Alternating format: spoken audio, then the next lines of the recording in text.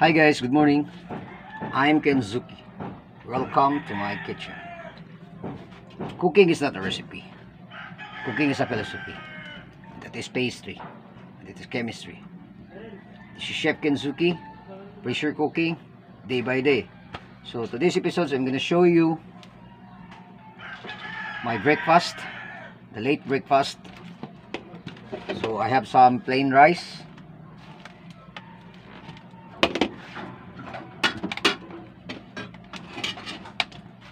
I have some chicken fritada, Kenzuki style.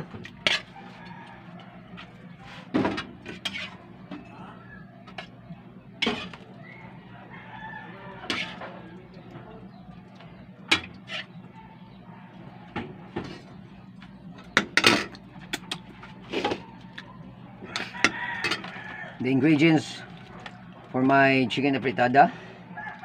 First, I'm gonna put some oil, garlic, onions, saute until the garlic and onion caramelize. Then we put the meat, then saute, cover for a while. Then put some spices like soy sauce, magic sarap, salt, pepper, tomato paste. I have some red wine. Also, the Jamaica lime juice. It gives your food good fragrance, flavorful, unique, and delicious to eat. Also, I have put some pineapple tidbits, Del Monte brand. Baka naman. Nobilino red wine brand. Baka naman. So lastly, or finally, I put some red and green bell pepper to make good presentation. Because for me, plating and presentation is the most important. Because we eat with the eyes first. So I'm gonna taste my chicken fritada. We taste the chicken meat. This one. Nice color.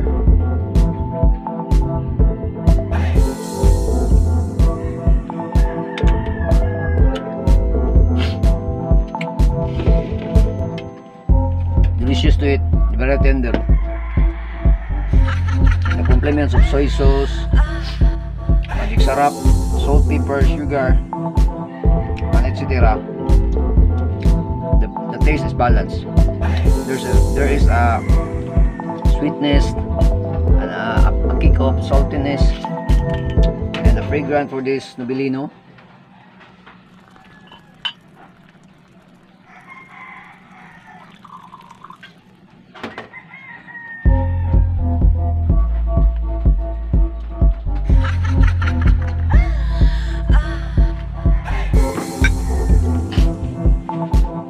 So to those client who wants to order any kinds of foods that they want, you can call my number 0995-399-7470.